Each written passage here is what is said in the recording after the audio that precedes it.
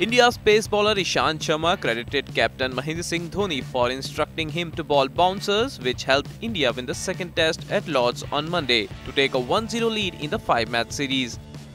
After drawing the first test at Trent Bridge, India won the second match by 95 runs. Right-arm pacer Ishant Sharma rattled the England batsman by bowling bouncers regularly, which helped him earn career-best figures of 7 for 74 and the Man of the Match award. Cricket is a great leveler.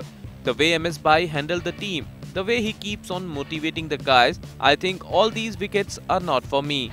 It is only for the captain. He told me you are tall enough. You have to try the bouncer, said Ishant Sharma in the post-match presentation. Report.